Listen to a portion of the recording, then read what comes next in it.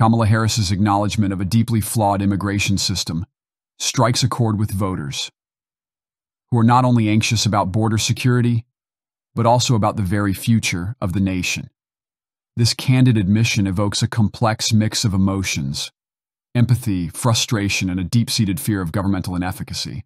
America has tried so many of those failed policies before, and like we all know, we're not going back. We will move forward and take on the biggest issues facing our nation. For example, the issue of immigration.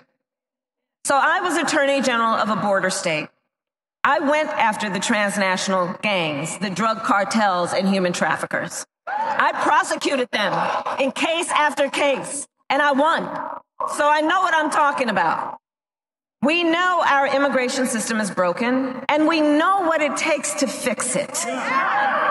Comprehensive reform that includes strong border security and an earned pathway to citizenship. Her remarks are a double-edged sword, highlighting the glaring contradictions in her stance. As someone appointed as the border czar, Harris's recognition of the system's failures under her and Biden's watch feels like a bitter pill to swallow. It's almost as if the promise of reform made nearly 4 years into the administration has turned into an echo of unfulfilled promises, raising questions about her leadership and commitment.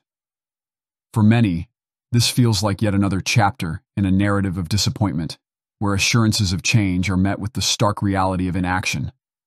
The public's discontent is palpable, fed by growing sense that the administration is falling short of its most crucial responsibilities.